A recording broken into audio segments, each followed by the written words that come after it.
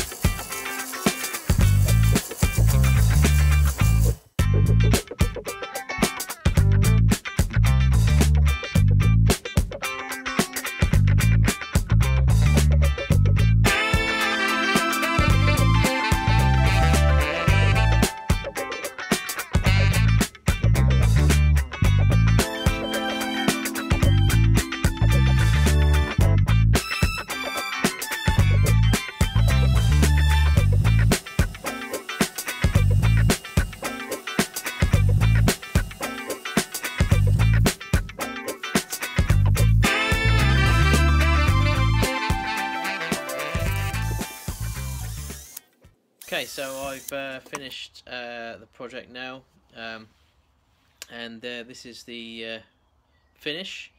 Not too bad.